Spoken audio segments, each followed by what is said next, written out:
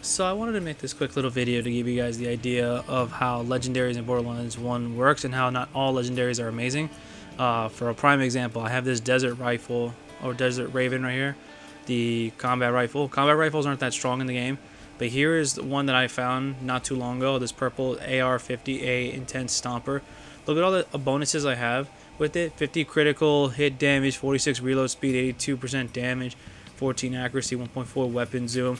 And this guy barely has a 3.6 weapon zoom and plus 53 recoil reduction. This is practically nothing. This is useless. And also the stat wise, it's just completely lower than what I have. And this is a purple rarity, and this is a legendary. So supposedly legendaries are more valuable than these purples that are epics. So yeah, just a quick little video.